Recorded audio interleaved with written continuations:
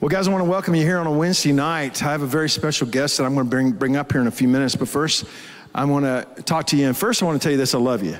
I know it's not an easy day to live in, but you didn't sign up for easy. You signed up for better. Amen. And the Lord is not offering us easy anymore.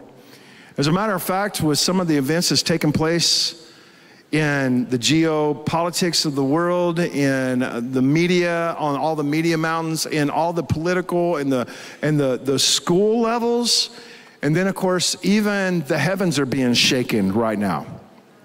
I'm going to be speaking tomorrow night on a network, and one of the things that I'm saying is I'm talking about the great eclipse that happened, the April 8th event that is seen in the heavens here.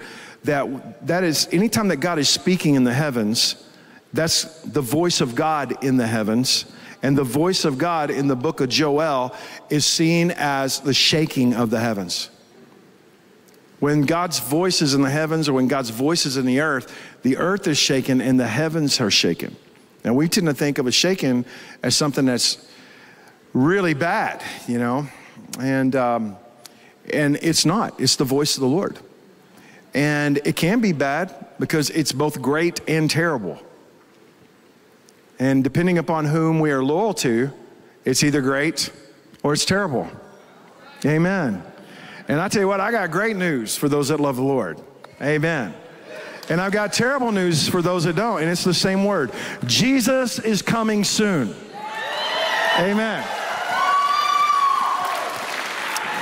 So last week, guys, I started a kind of a sermon series that I really didn't intend on doing so, because I'm talking about artificial intelligence. And like, why would you do that? Because it's so much in the headlines today, and this is part 2 of this: artificial intelligence versus authentic wisdom. Divine wisdom is not our artificial intelligence, because artificial intelligence is going to give you the wisdom of all the people that entered knowledge into it. And those are not your friends. Amen. Like, well, if Google has an AI, I mean, it's not going to give me the wrong information, unless, of course, Google censors information that is good. And it's like, well, Google would never censor any kind of kingdom agenda. I mean, if you ask Siri, hey Siri, who is Muhammad? It'll tell you who Muhammad is. Muhammad lived 400 years, yada, yada, yada, this, yada, yada. Say, hey, Siri, who is Buddha? And you tell it. And then if you say, Siri, who is Jesus? It'll say, I don't know. Wow. Like, oh, they would never censor anything like that. Like, oh, wow. How about them apples? But let me tell you what they don't censor. They don't censor pornography. So within the mind frame of that AI, it registers pornography as good because so many people call it good. You guys tracking with me? So you have, in the natural masses, you have programmed thinking, which is, we know now, is called a hive mind.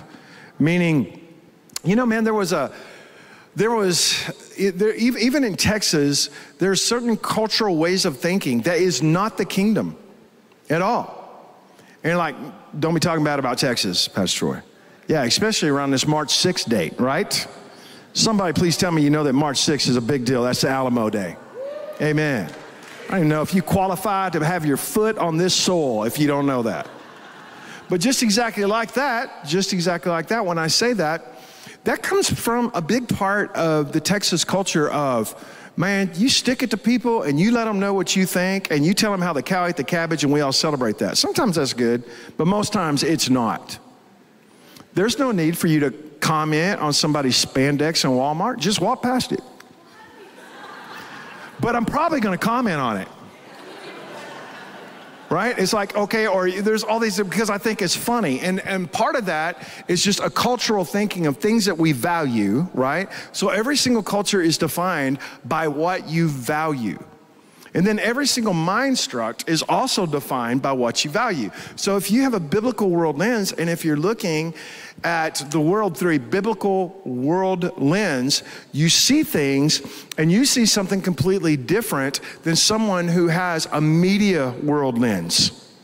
Now, they have been taught how to think, whether they know that or not, as was determined by the values of whatever media source they plugged into.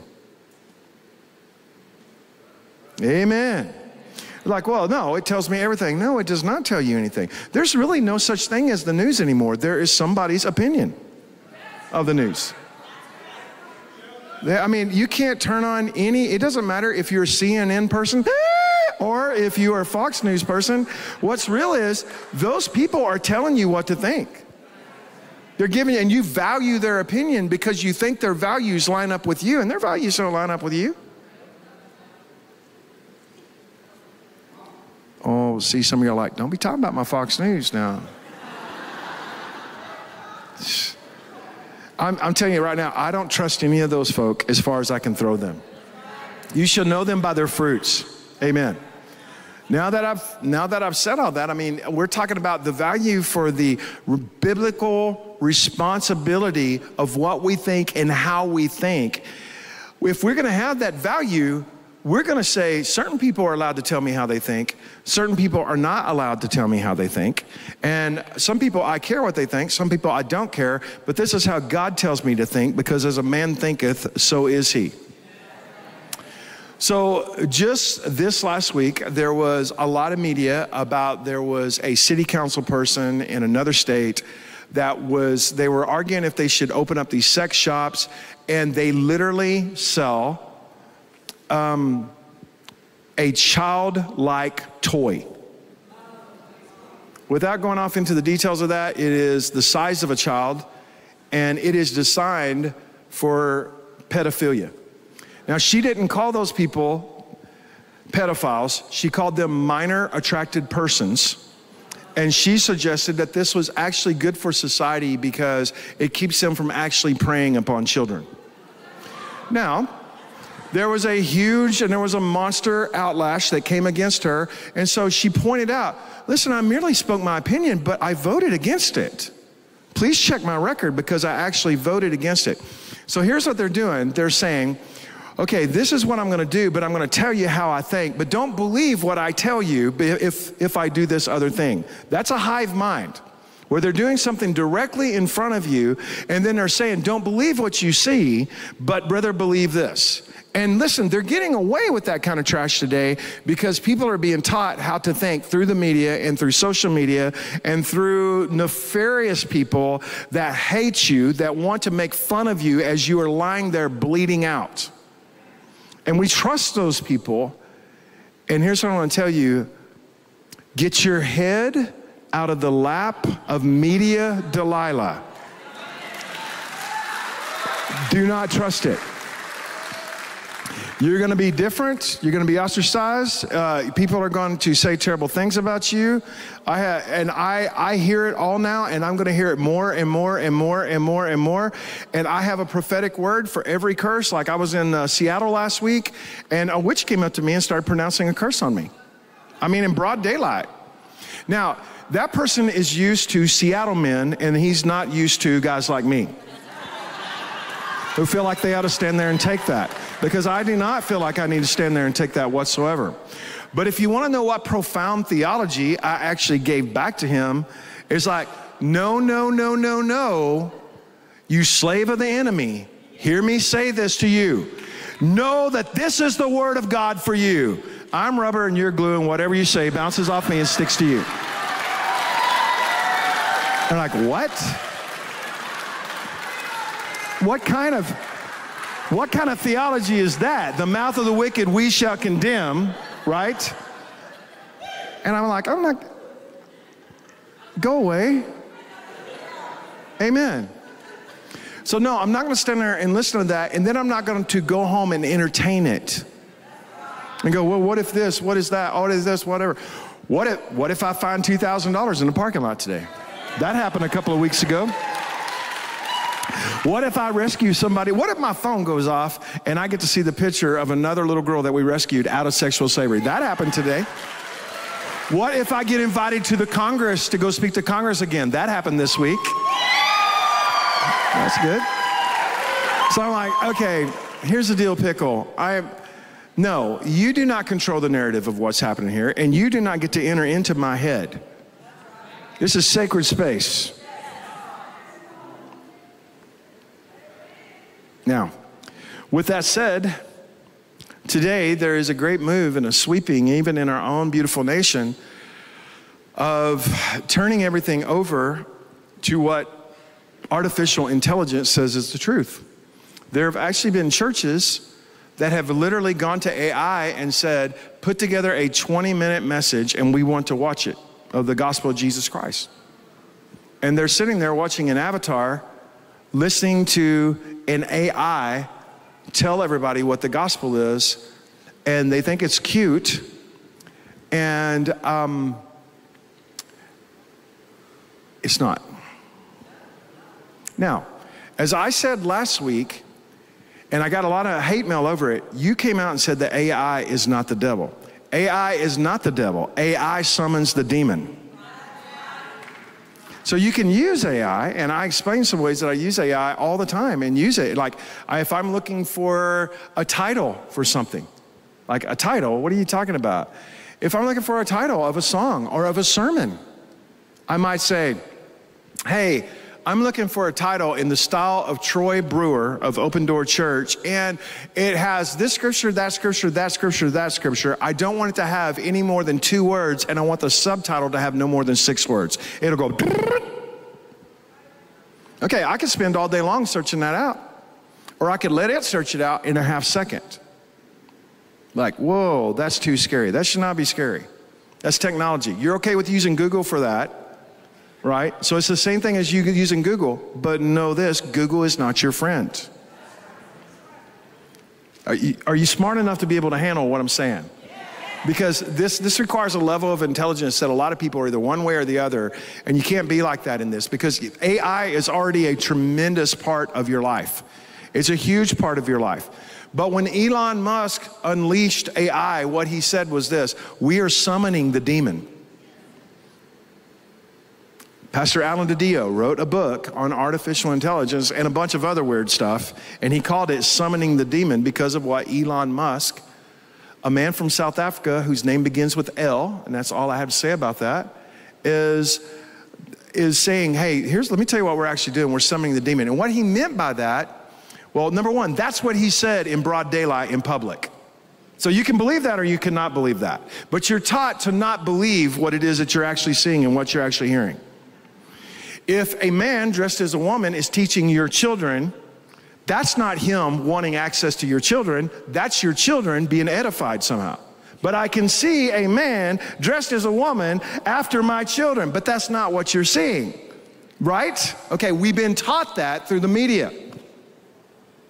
And we're going along with it because people are not brave enough, and people are biblically illiterate, and people are caught up in the spirit of this age.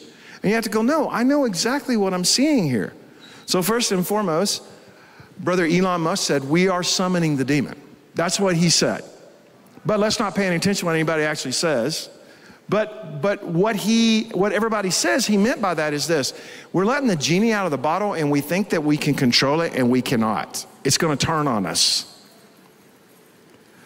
So in this day of incredible breakthrough in technology, and in this day where we are going after, where we are seeing advances in technology like we've never imagined before, where we are seeing everything speed up, and it's overwhelming, it's incredible, it's wonderful, and it's beautiful, and it's scary, and it's intimidating all at the same time, we have to know how to wade through it.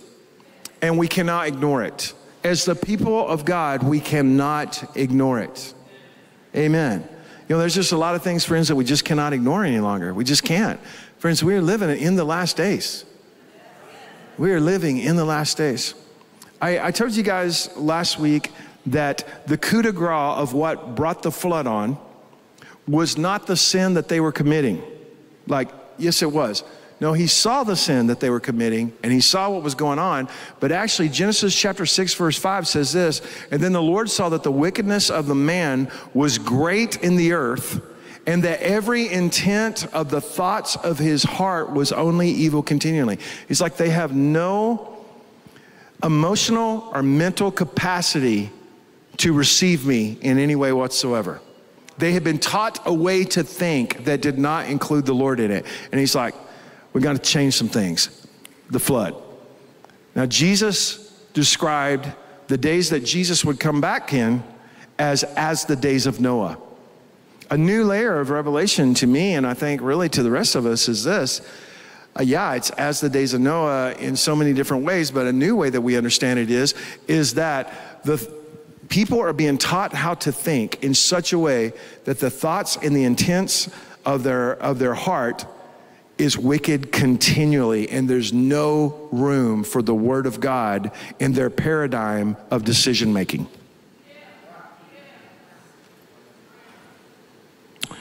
So these are the days of Noah. And you and I have to live according to the Word of God and according to the mind of Christ, which is available to every single one of us, and the spirit of wisdom that is available to every single one of us, and not according to the wisdom of the age. The wisdom of your age is not your friend. I want to find this scripture for you. It's found in the book of James. James chapter 3, verse 15 through 17 says, "This wisdom that comes from the Lord, it does not," he said, "this wisdom that does not come from the Lord, it does not descend from above. It's earthly, it's sensual, it's demonic." Everybody say earthly, sensual, and demonic. Now we tend to think of things being demonic as that's the ultimate bad thing. But you need to know this, that the earthly realm has many things in it that is not from the God realm. And God created the earth, but things have been created that were not created by God and built and designed evil contraptions and evil ways of thinking. And he's like, it's earth-based. It doesn't come from above. It's earth-based. Secondly, it's sensual. It feels a certain way, though, okay, when something is sensual, it tells you how to receive something. So it has to do with your senses, okay? So we always think of sensual as in something that is erotic or something that is sexual. But sensual simply means this is how you understand what you are seeing. This is how you understand what you are hearing. It's sensual. And then ultimately, it is demonic. Now, that's amazing to me. And it says, "For where envy and self-seeking is this, confusion and every evil thing are there. But the wisdom that is from above is first pure, and then peaceable, and then gentle, willing to yield, full of mercy, good fruits, without partiality, and then without hypocrisy." That is not AI.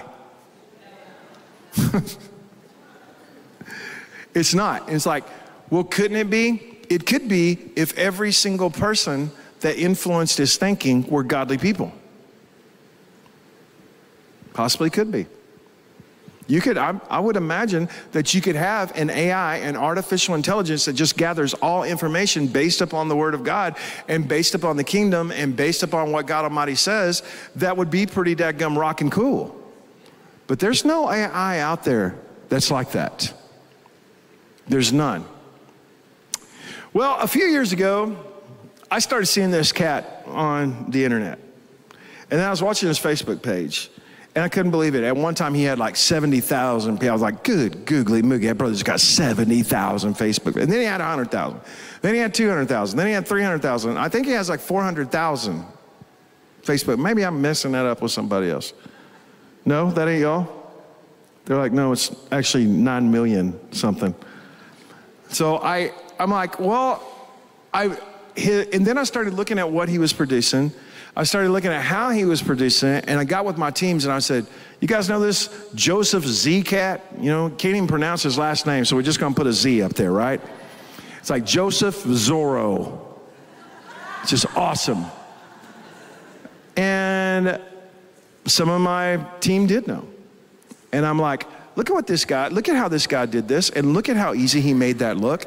If you've ever seen his teaching, he likes to stand in front of a whiteboard and write on a whiteboard and talk like, what's his name? Well, everybody's saying a different name.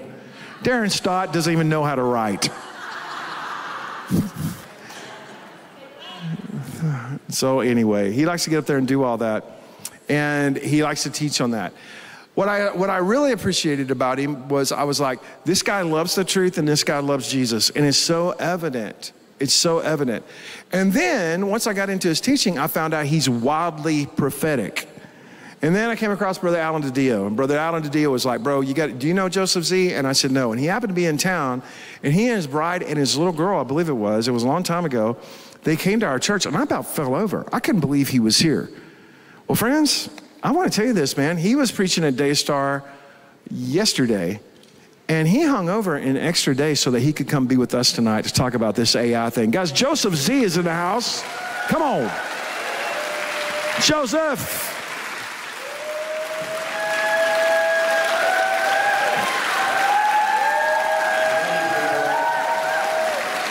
I love you, man. Thank you so much. I'm going to sit right here. Come over here and sit right here, my friend. All right, Troy. What a great privilege to have you with us, man. Oh, I'm so thankful to be here. This is awesome. I actually, whenever I called you to see if you could actually, because I know that you have a studio and I know that you're really good at media, and I was like, man, could you join me through media? And you're like, heck, I'll just join you. Yeah, man, I want to be with you. I couldn't believe it, man. Thank you for the short notice. And listen, we love your ministry. My wife and I do. The Spirit of the Lord that's in Open Door, the Spirit of the Lord that God is using in your life during this time. Troy, I have such a prophetic sense for what God's doing with you right now. And it's powerful. I actually, is it okay? May I share some things? Let's go, man. I know we're in the artificial intelligence. Don't worry about that. All let's right, go. We didn't get all dressed up for nothing, so. I began to see something for the church, and I began to see something for the man of God. And I started to see the Lord saying that he was going to break you beyond this year, and into the following year. There's going to be a true open door to the nations. And then I began to see truckloads of resources coming to you. I began to see it coming from the north, the south, the east, and the west. And the Lord's saying people will sow, they will sow of their life. And as they begin to sow, here mortal men will receive the tithes, they will receive their offerings. But there I heard the Lord say, he receives them of whom it is witnessed that he lives. And God's going to begin to advance you in a way you have not encountered before. Your whole life is being, oh brother, your whole life is being prepared for this coming season. And I'm telling you, this church is a hub of revival because we've gone from a time of grace to a time of mercy in this nation. And mercy is where we don't get what we deserve as a nation. And I believe the Lord is waking up these remnant revival centers, and Pastor Troy is a leader in this space. So I heard the Lord saying this. I'm gonna share just a couple things. I heard the Lord saying, you've been weighed, you've been tested, you've not been found wanting. I'm gonna begin to bring people that will equip you and aid you, and strength will come, and a movement will come of rescue and confrontation. And the confrontation will begin to look right into the face of darkness, and it will not begin to rise. It will not be able to rise against you, because I've anointed you. No man will be able to stand against you all the days of your life. For I've anointed you as a warrior, and I've given you the face of the lion. And I say unto you, the provision, the vision, the acceleration will come, and the coming year is going to continue to open and multiply. I'm telling you, as fire begins to go everywhere, the Lord is saying, I will preserve and protect this place. I will raise you higher. And there's a 2-year, 24-month window of great expectation, great acceleration, and great receiving of God's promise. I see from the north, south, east, and the west, international favor, international increase, international resources. And here's the word of the Lord. Some of these things will happen in a day. In a day it will turn around. In a day it will be paid off. In a day there will be double for your trouble. In a day, in a day, in a day. And great will be the rejoicing. For I am the Lord your God, and I do not fail. I am the one who created this vision, and I am the one that will multiply the way. I am the one that is the great way maker, and I've sent angels on assignment even now to come and stand, and supernatural radical miracles will come by way of provision from the fish's mouth, from the very earth itself. I see land coming to you, Troy. More land is coming to you. I see a multiplier of land coming to your life, and I see it advancing and accelerating and multiplying. I see people that say, I don't know what to do with this property, and then we'll bring it to your feet like the apostles. And the Spirit of the Lord is going to begin to advance this at a higher level. Man, what you have sowed in tears, you will reap with songs of joy.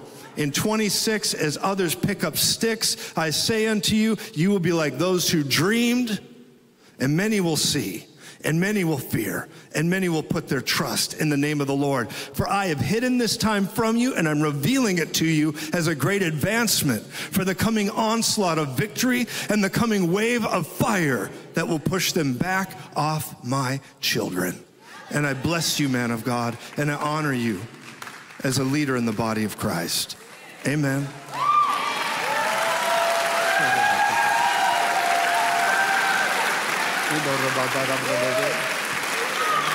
It is hard to not prophesy when you're sitting next to Troy Brewer.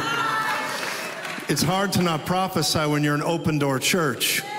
I gotta tell you, you guys are wild and crazy. And you're anointed to mess up the plans of the devil. This church is a frustration to the kingdom of darkness. It's a crushing disappointment to the kingdom of darkness. Times of refreshing are coming to Open Door. Times of refreshing are coming to this church. And God's going to make such a way. I'm telling you, there is, look, it's not about monetary things and all this, but I'm telling you, there's an increase of wealth that's coming to this church. Because the Lord is saying unto you, you've loved what I love, and now watch what I will do.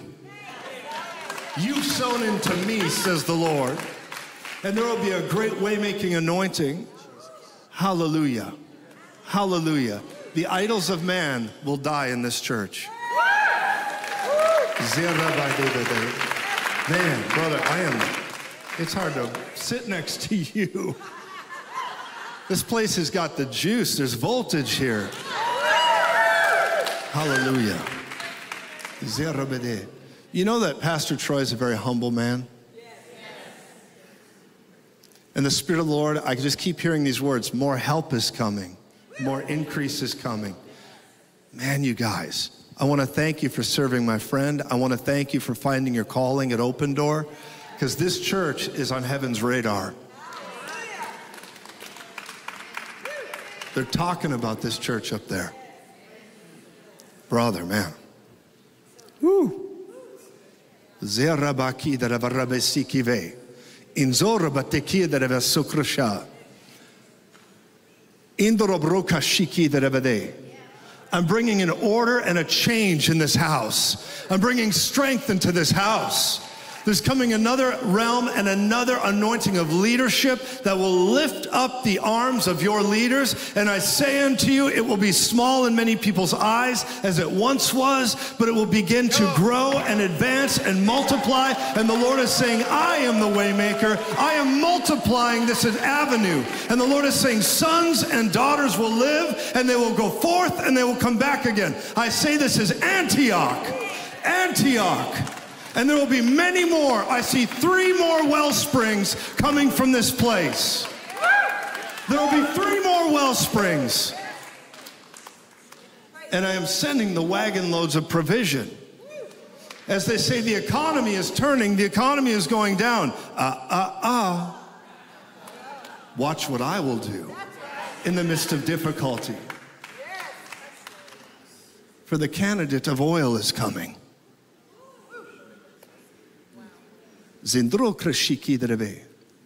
Men of God who are involved in oil will be involved in this church.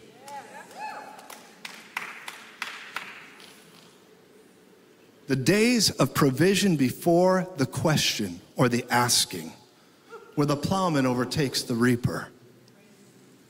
And the harvest comes in before it's almost sown. I see something happening where the fields begin to produce in this place in a way you've not experienced before. And revelation knowledge will flow like water. Dreams are now going to increase here. Provision will increase here. The Lord is saying, you've loved what I love, and I will give you of my precious treasure.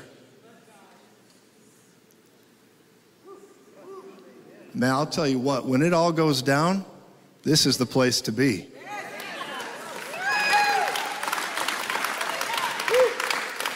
For have I not anointed you as an apostolic prophetic father? I've called you a prophet to nations.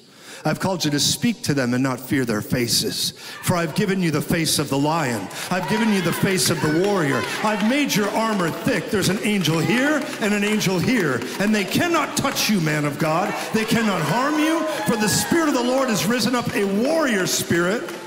He's placed it upon you. And I say unto you, you will take the nations. You will go through their barriers. They will not stop you. It cannot be stopped. It is my word. It is my anointing. I put that in you. I put that in you. And I get what I invested in. And my word will not return void. How dare they speak against my servant? Who do they think they are? For I will protect you, and even in your health, I am preserving you even now. For there was a demonic assignment sent against you, directly against your life.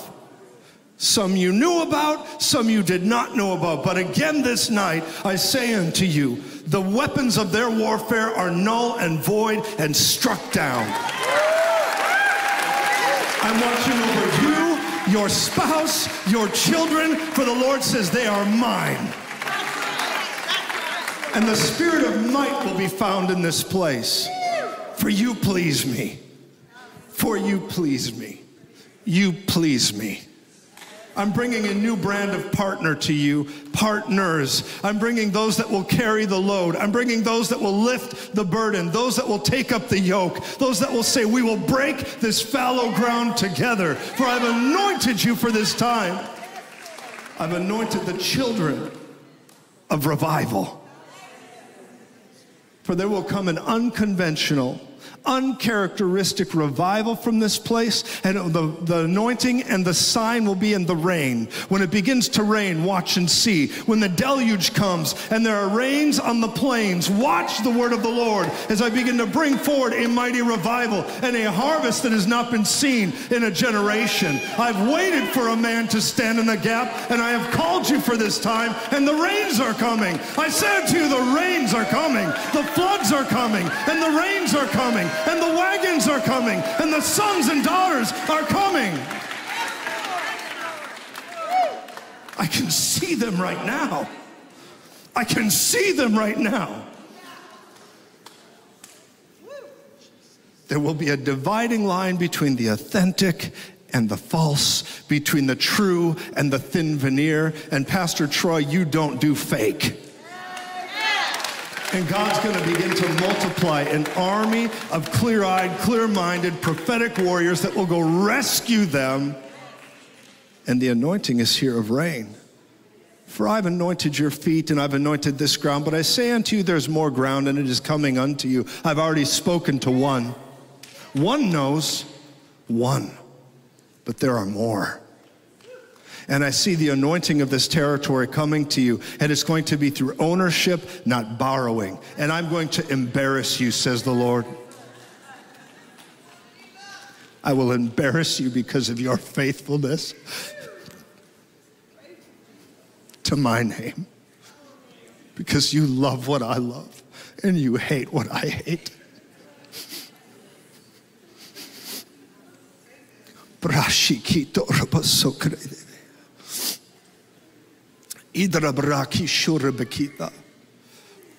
And I say unto you, those who stand with this house, there's a special blessing of anointing. There's a special blessing of revelation. There's a special blessing of increase, the God kind. And I say the new day is coming because the rains are coming. And man of God, you will go and you will come back again, but really, the sons and daughters will far outrun you. They'll multiply past you. And the legacy and the movement, should Jesus tarry, will be far greater than anything you could have done on your own.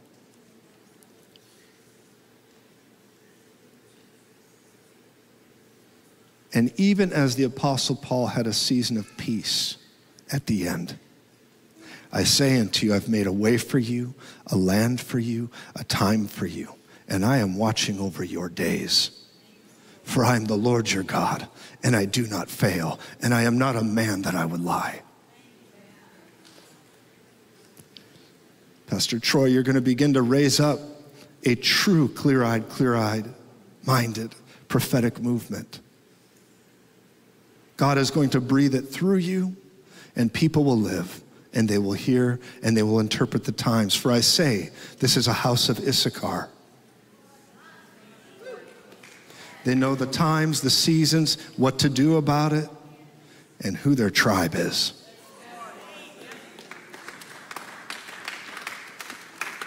I just have to say I'm so profoundly honored to be here this evening. I love your pastor.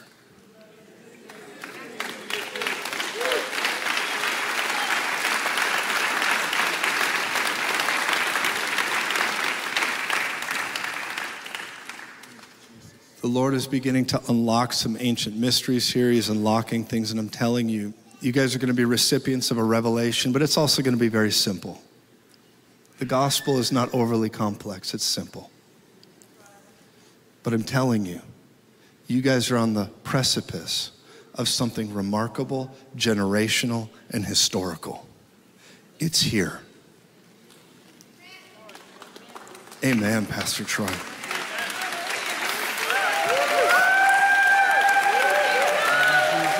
Jesus, your Lord. We love you, Jesus. We celebrate you, Lord. We thank you, God, for your presence. I honestly, the whole time you're giving me that word, I'm just trying to be still because I don't want to fall over and fall off that stage. Man, as soon as I hugged you, man, I felt the weighty presence of the Lord. And I sat down and I tried to shake it off. Went, okay, I need, and then just the weighty presence. I knew, oh, here we go. I'm about to get a word. I feel God right now. There's a shift that was taking place. And it's just like when Jesus steps in out of eternity into this space-time continuum, he just splits something apart. And that's what the year of the open door actually means, is he creates those doors. And he does that. And this is the year of the open door. So many things that you just said that was so profound to me. I'm gonna go back and I'm gonna watch it tonight over and over and over again. I'm gonna have Leanna listen to it, and I'm gonna go over it and just go, wow, that's some good stuff. I haven't dreamed a dream that I don't think hasn't come true. I haven't wanted anything that I haven't got. I feel like I'm the richest person on the planet Earth. Honestly, I just do whatever I want to do. And I've kind of always been like that. When I didn't have glass in the windows of our house, when we didn't have electricity on, I still did whatever I wanted to do, whenever I wanted to do it. I've always just had such a freedom on me. And today, I came in here early because I had a very important meeting at 10 o'clock, and I came in here way earlier than that, and I was in there for a long time. That's our prayer tent over there, and I don't know if you know about that place, but that's where our elders meet anybody that needs a miracle during praise and worship. We built it during COVID. Wow. Everybody else closed the door and went, yeah. We built a place for sick people to come and be prayed over. Like, that's just crazy. Oh yeah, we're crazy. We believe Jesus is resurrected from the dead, and we also believe he's coming back again. I mean, we're crazy. Wow. But I was in there and I was praying this morning, and the Lord kept telling me, I want you to ask me for something bigger than that. And I'm like, Lord, I can't think of anything bigger than that anymore. I've been to 56 nations. I'll be in my 57th nation in South Africa here in 2 weeks. I'll be my 57th. I've done everything I've wanted to do. I built, and God just did it all, and I don't even know how he did it, And so there's this place in me, now that I'm approaching 60 years old, where I just go, I don't really know if you have another level for me to go to, because I've already gone through so many levels. And everywhere I go, everybody, I have had it prophesied to me over and over and over. The last 4 or 5 or 6 or 7 prophecies I've got have been, you're going to a whole nother level that it never entered your mind. In fact, it was hidden from you, and it was hidden from everybody, because it's not about you, it's about the impact it will have on the body of King Jesus. And this morning, man, when I was in there praying, the Lord told me, come up there, man. I dare you to seek me. Come up there. And I went, I will. I'll meet you in the tent. Nobody will be there yet. Nobody will be there. So I came driving up here, flew in here, went in there, was by myself. And I started asking the Lord for really big things. And the Lord started saying, no. And I was like, I'm always shocked when God tells me no, because he hardly ever tells me no. You know, I tell everybody in the body of Jesus, you have a green light until God tells you no. Amen. In the Old Testament, you had a no until God told you yes. But in the New Testament, you have a yes until God tells you no. So go, go, go, go, go. And I live that life. And so I clearly heard him say no. And I was like, what's that all about? He's like, you're not asking near high enough. You're not even in the realm. And so he started having me pray for you guys. And I started thinking of different people. You see that brother that necklace back there with the black shirt back there? You see him? Yeah. He's so good looking. Look at him. He's got that beard. I just want to go back there and kiss him right now. Look at him. That guy came up in my prayer time today. And I prayed for him. I want you to know, I cried out for you today, brother. I'm talking about the Spirit of the Lord hit me. I started crying for you. I started crying out for you. He lost his wife this last year. Oh, bro. And he is one of the most faithful people in our church. And he makes it look so easy to be him. And I'm telling you, he had a rock star wife, man. Wow. Rock star. They had a beautiful marriage. They really loved each other. And she tragically passed away just not very long ago. And I always see him in church and go, what is that guy doing here, man? Today, the Lord started having me pray for you. And I started thinking, it was you. And I mean, it was literally you. This is a conversation I had in that prayer tent about you this morning, my brother. And the Lord was saying, is there anything that you wouldn't ask for him that you think is too high? And I'm like, no, there's nothing. It's powerful.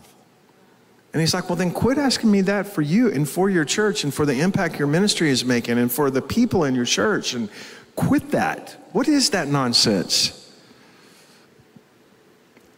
And so I did. I asked God for some really big things today. And you just gave an answer from the Lord that was exceedingly abundantly above all that I could ask or think. Jesus. And you had no idea. You know, you had no idea. I haven't told anybody what I asked for today, but I asked the Lord to. Revelation 4, you're coming up higher. Amen. Well, I was scared to speak the whole time he was talking because I felt the presence of the Lord so much. And I'm like, whoa, this is Jesus. And I appreciate you bringing that anointing, man, and bringing that. That's very humbling. I do believe that we're on heaven's radar, that God sees us. I do think they talk about us. Jesus likes being at Open Door. He's real comfortable I really think here. that. Amen. You know, I do think that. And I think that, you know, I've always had such a burden for the person that nobody else loved. I've always had such a tremendous burden for the girl that everybody has abused. I don't know, and sometimes, Joseph, I would hear him before I would see him. Yeah. And I'd be coming into town and I would hear him. And I'd think, what was that? And then I'd be sitting in a restaurant and I'd hear some girl talking and I'd go, that's who I heard a while ago. And I'd start talking to him and it would be a rescue situation. Wow. She needed to be rescued. I said, if you go right now, I can help you. Wow. Sometimes the Lord would tell Leanna and I, there'll be a child that's missing an arm or missing a leg, or there'll be a child that's missing a finger.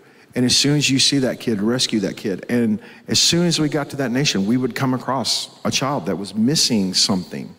And that's was like a key prophetic thing to us. Yes. And so that's always been my lens, is the amazing heart of King Jesus for the unloved people, always, because I always felt like he loved me so much. That's right.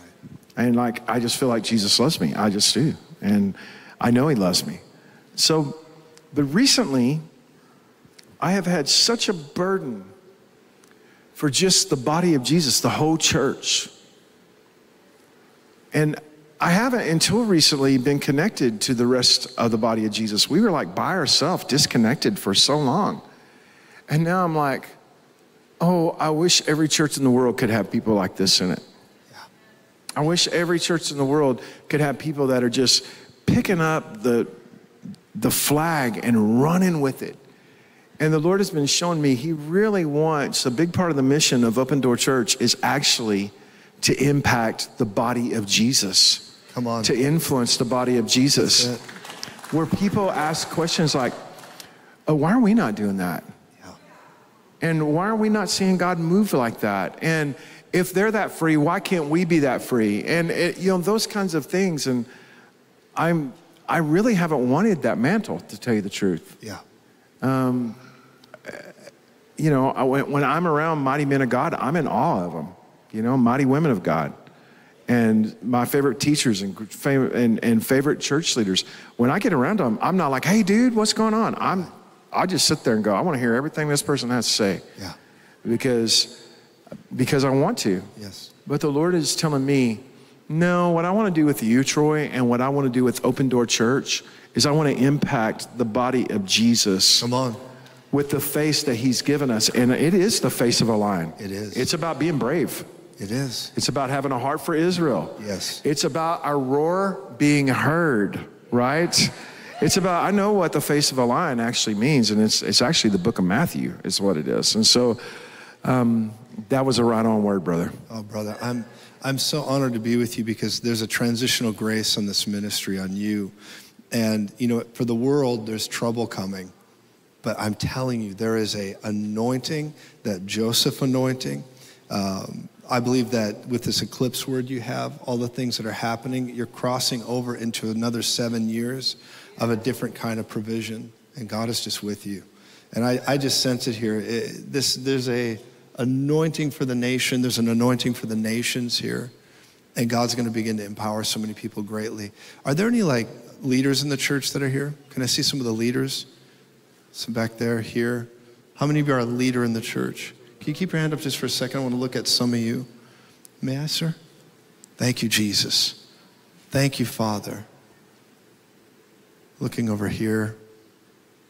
Any in here, right here? Thank you, Jesus. Leaders in the church. Thank you, Father.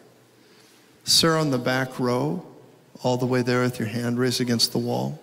The Spirit of the Lord is beginning to recalibrate things even in your heart and in your life.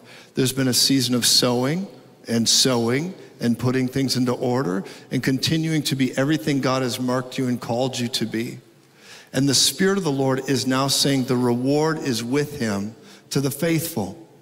And there is strength coming upon you and upon your family and a young lady. And God is watching over even her. And the Spirit of the Lord is watching over your house. You served God's house. He's going to take care of your house. It's very important. Man of God, when Pastor Troy pointed at you and began to speak about the things that you've just gone through, I saw a piece of your life that was missing as soon as he started talking. And the Lord knows I'm telling you how I saw it. And I saw this piece of your life that was missing, and it was like a wound had come, and the wound is beginning to be healed slowly. But the Spirit of the Lord is saying, I will make plan B very good. And it's going to be well with you. And I will preserve you, and I will take you through this time. And I see the strength of God giving you the ability to go over the valley to the other side and stand in such a way that the glory of the Lord is on your life. And you'll look back and say, God has been with me every step of the way. And you please God, sir. Thank you, Jesus. Was there some leaders over here? Man, Pastor Otis, that was a word, man. That was a good word. Yes, sir. Was there leaders over here? Everybody stand up. We're going to do this for a few minutes. Come on, Jesus. Yes, absolutely. You're doing great. No, everybody stand up. Hey, listen, this is a holy moment.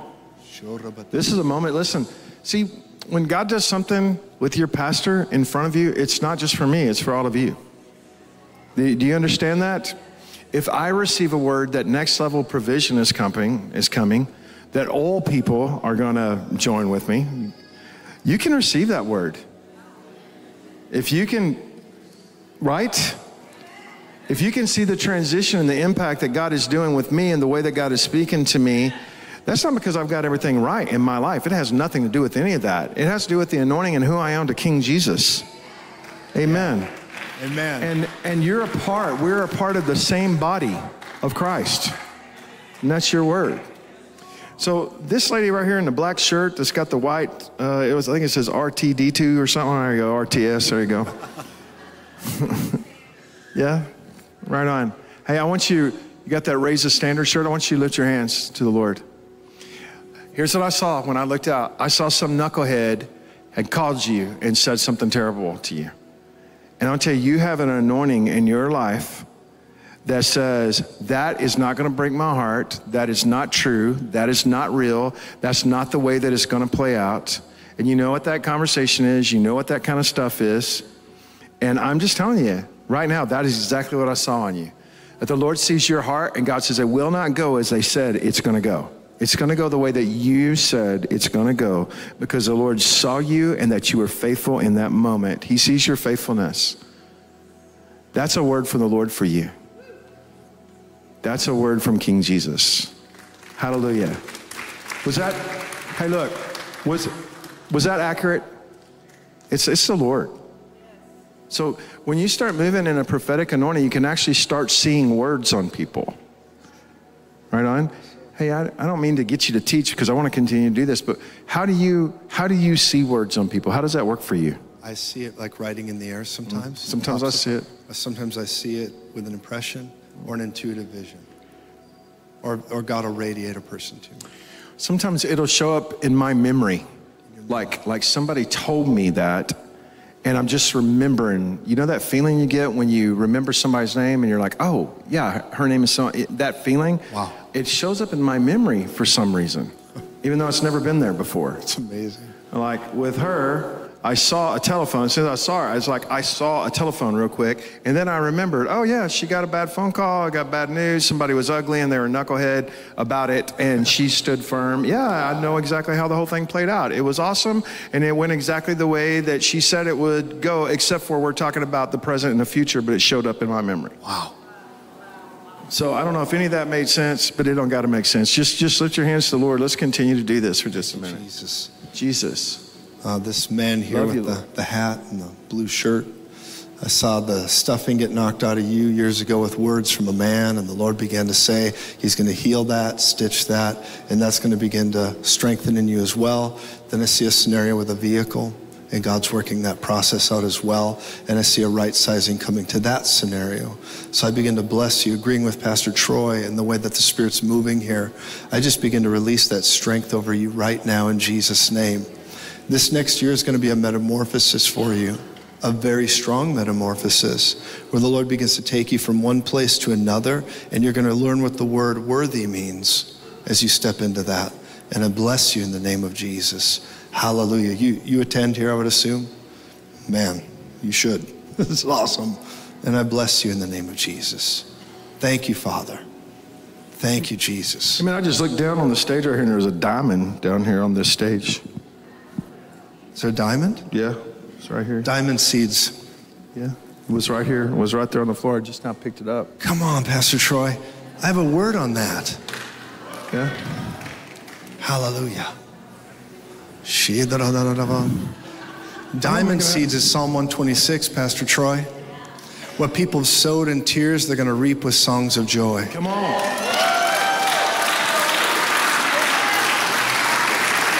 Hallelujah, Lord. Thank you, Lord.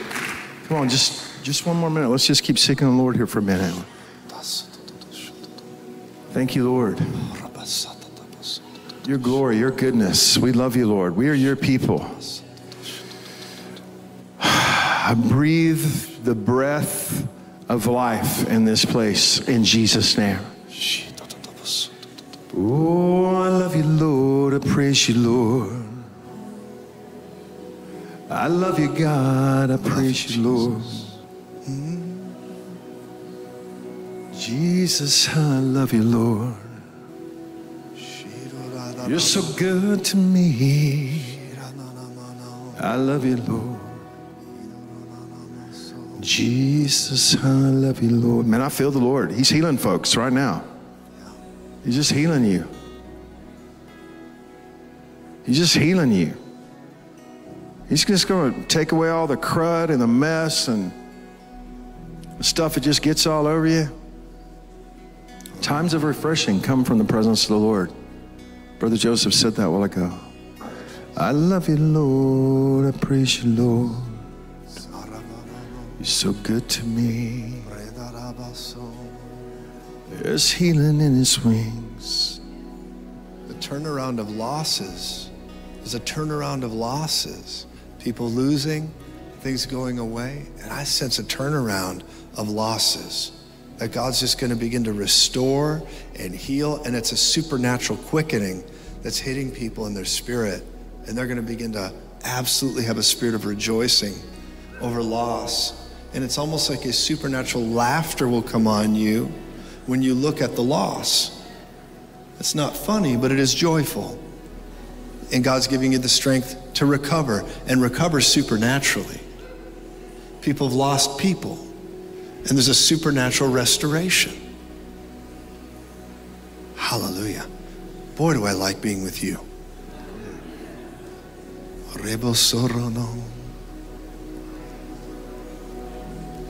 You know, when you show up for other people, God Almighty will show up for you. He will. He's not going to, listen, he will never allow you to out-God God. He's God. In this whole ministry, guys, we show up for so many other people. That's the anointing that God has given us. It's what we do. And so you can expect him to show up. Man, I'm hearing things right now. I'm hearing things. I'm seeing things right now. Like, okay, well, I don't do that. It's time for you to do that. You're not living 40, 50 years ago. You're living in a day today that is not according to the wisdom of this age. And all you got to do is just say yes. Yes, yes. Just say yes. Yes. Yes. Yes. You hear that hobbit over there say yes? Yes. Yes. Come on, Pastor Nate. Yes. Everybody just start saying yes. Just say yes. Yes. Yes. Yes. We have a yes in our spirit. We have a yes in our mouth. We have a yes in our actions. Woo. Yes. Come on. Yes. Yes. Yes. Yes. Yes, in Jesus' name. Yes. Come on. Just a spirit that makes you clean is here tonight. Yes, Lord. A spirit that makes you clean. You just felt dirty, you just felt nasty, you just felt yucky. Just the yuckiness of everyday life just get on you. I'm telling you, Jesus comes in and makes all things brand new. He cleans you like a Fuller's soap, the Bible says. I loved what you said. The spirit of a turnaround is here. When we say the spirit of that, it means a move of God, and God always sends an angel for the performance of his word. It's a move of God that's ushered in by angelic presence. Yes. I loved what you said a while ago, that I got an angel on either side of me. That's true. Man, I used to feel sorry for my angels because all the bad places I took them. But I didn't understand they're chomping at the bit to go to those places. They're just looking for people that are willing. I honestly thought, well, they can hang out with a lot higher class of people than me. And they could. But I tell you what, I'm going to be brave. I'm going to be brave, and I'm going to step into it. And I think that the Lord loves that. That belongs to you, because we're all stepping in this thing together. We truly are. This man of God, this pastor over there in the cowboy hat, I bless you, man of God. Could you just lift your hands to the Lord right there where you're at? I just declare in the name of King Jesus that God Almighty has given you the heart of a farmer, that you're one that plants, and you're still doing that. Your parents before you, me and you was talking about the Farmer's Almanac earlier, and you're still a farmer to this day. And there's still a harvest, brother, that you have not yet seen yet. And I want to tell you, you're not too old to see that harvest. And you're not washed up and people don't do things like that anymore. Brother, you're still significant in the body of King Jesus. You got a word, you have a heart, you have experience, you have a vision from the Lord, you have a lifetime and a history with Jesus himself. Brother, you're significant, sir. We're honored to be with you today. We're honored. I just declare a new place of honor for you where you've been passed over a whole lot of things, that there's a lot of things that you'd like to see happen for your wife that you hadn't been able to make happen. And God Almighty's like, no, I know those things and I love those things. You're going to see those things happen. Oh, man of God, how much the Lord loves you. He loves you, sir.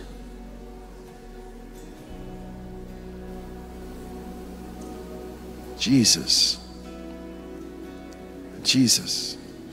You're going to see this happen.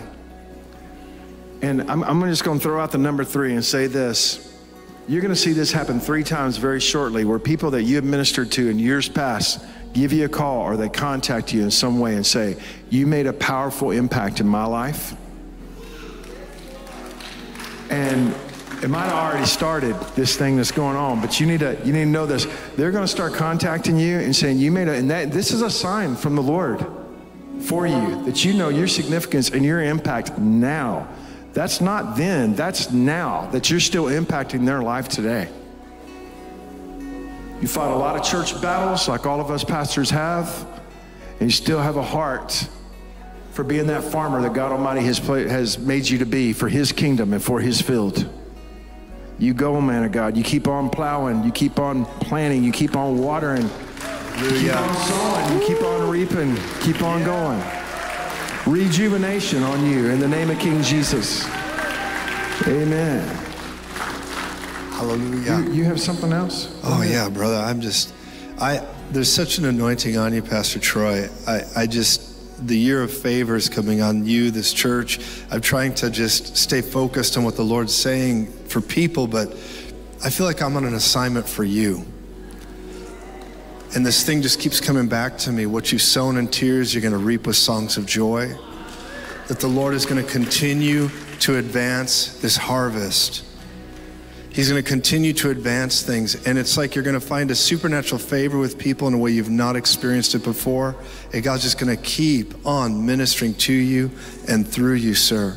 There's a revelatory, when you started talking about the scrolls earlier, you're talking about the scrolls coming. I'm telling you, the scrolls are here. And there's this revelatory anointing that's going to come through you.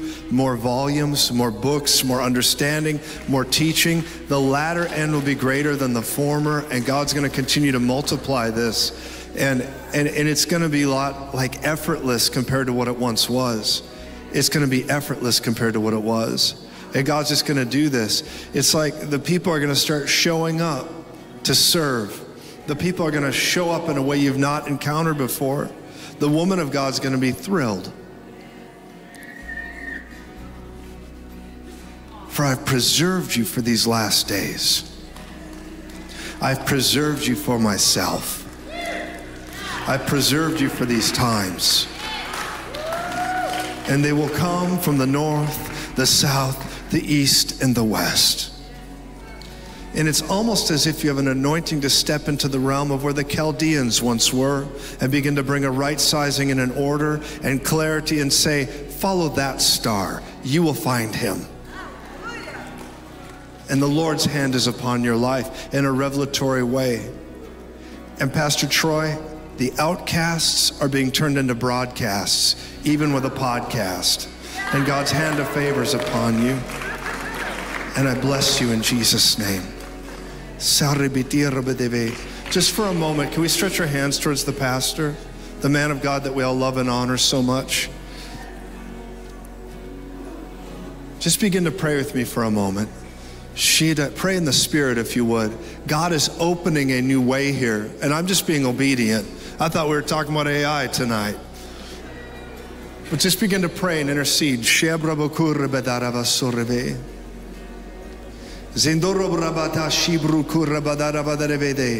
I am preparing the way.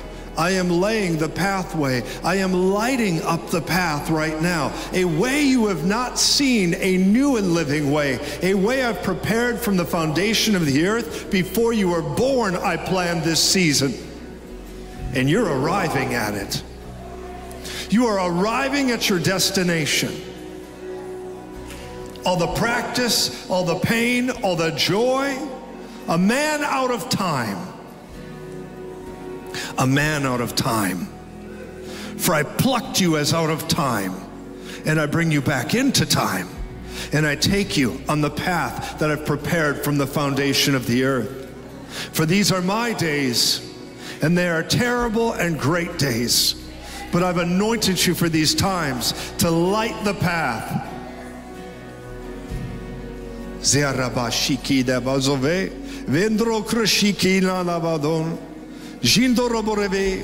And I will call you a pillar of righteousness, and other sons and daughters, pillars of righteousness in the house of the Lord, and the foundation will not be uprooted, for it is of me.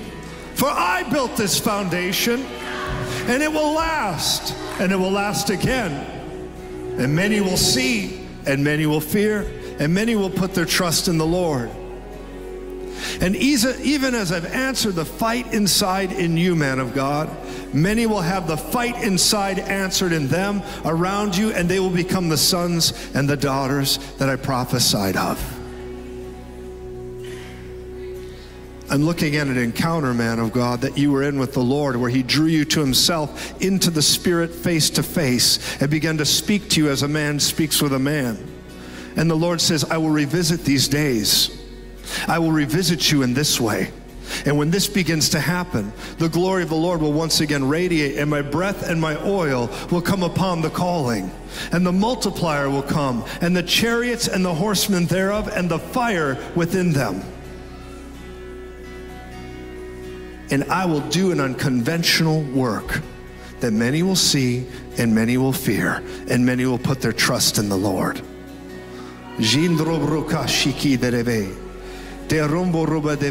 For I say, my son is a humble man, and my son is a man that does not put attention upon himself. And the Lord is saying, so I am putting attention on you.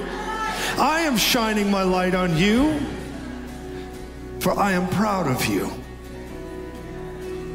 Your face has come up before me again this day, and it is clean. For I know you, and through you I will make a great generation of radical reformers, and they will lack nothing. Father, I bless this church, and we bless the people of God. I want to do something, if it's okay, sir.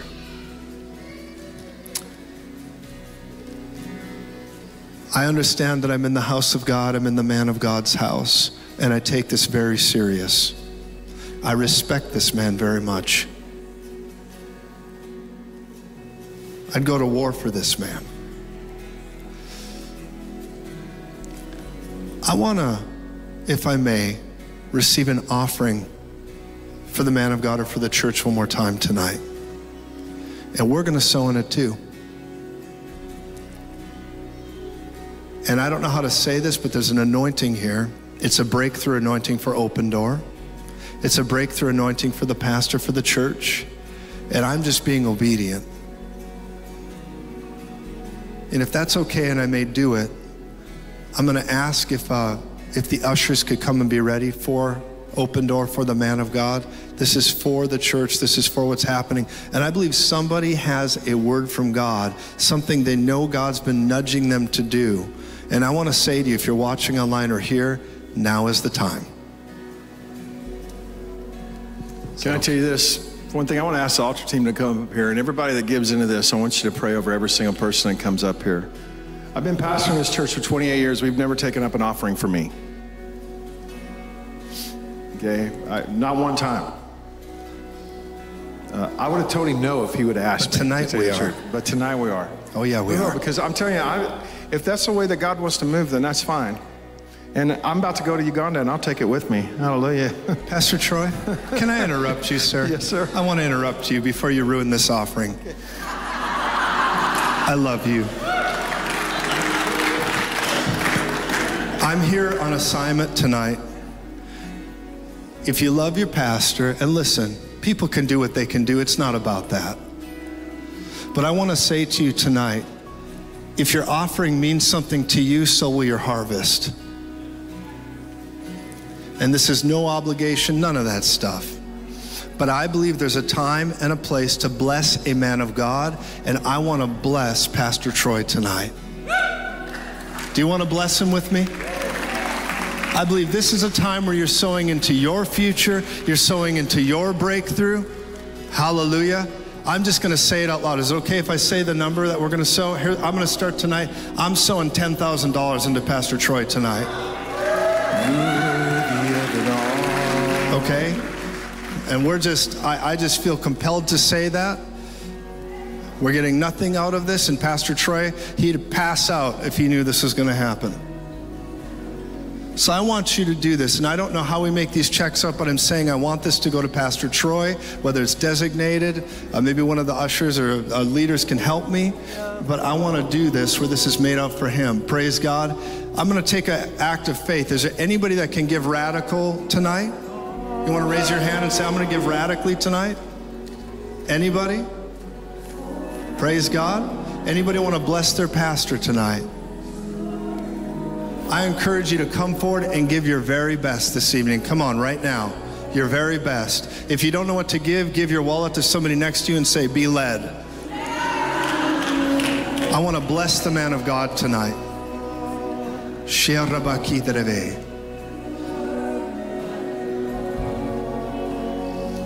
For some people, $20 is a lot. For some people, $100,000. You guys be praying over all these people that are giving in here. There you go. Somebody get closer to that offering bucket. Let's do that. I want you to lay your hands on these people. Speak a word over them in the name of Jesus. That's good. Hallelujah.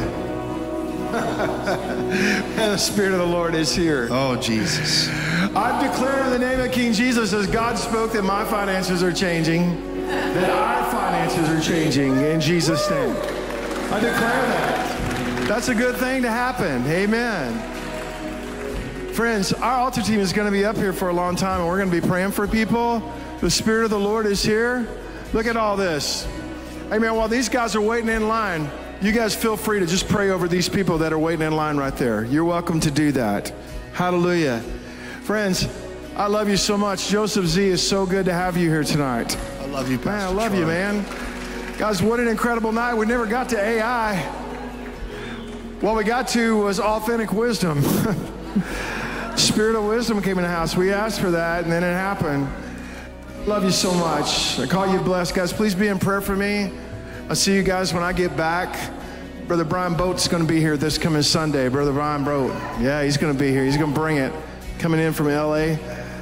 And I'm going to be in Uganda, and then I'm going to be in South Africa. So please be in prayer for me as we go to have our hearts broken in a whole new way. Don't ever protect your heart from being broken by the Lord. Don't you ever do it. Because God Almighty cannot resist a broken heart. So I declare the goodness of the Lord you shall see in the land of the living in the name of King Jesus. That the Spirit of the living God is here in the name of King Jesus. That you are the head and not the tail. You are above and you are not beneath. And you are highly favored of the Lord in Jesus' name. Bye-bye, everybody. I love you guys.